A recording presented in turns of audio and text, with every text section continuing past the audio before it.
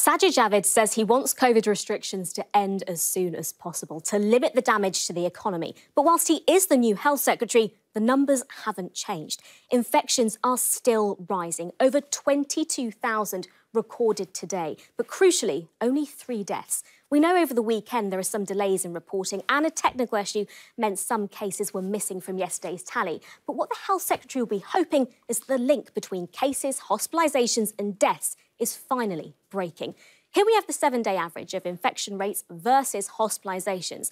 It's the average, so a bit lower than the number we've seen today, but you can see how each are growing. But importantly, hospitalisations aren't climbing as fast as cases. Now, if we look at the growth rates for each over the last fortnight, by the 19th of July, we could see over 45,000 cases a day, and hospitalisations could reach 566 a day. Even if cases were this high, as long as the hospitalisations were low, we could still unlock. The success of the vaccine rollout, though, is key to breaking that link. Boris Johnson set new vaccine targets to be achieved by the 1st of July. The offer of a first dose to all over 18s and 2/3 of adults to be double jabbed.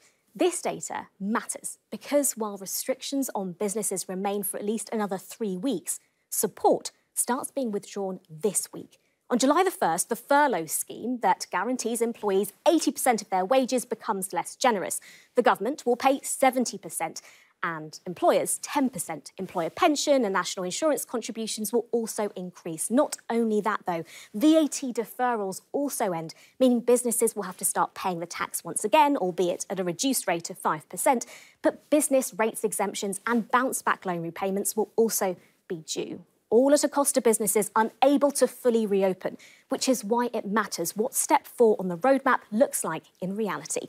This is what the government said would happen. Indoor gatherings, nightclubs, even travel, all reopening without restrictions. These sectors say any continuation of social distancing or mandatory certification would be a hammer blow.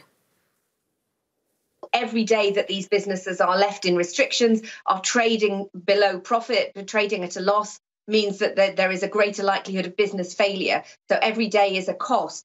We have to wait and see what the scientific evidence suggests, but you've got over 2/3 of the population now double jabbed, 80 to 90% moving towards a single jab. That should give us confidence that we can reopen the economy.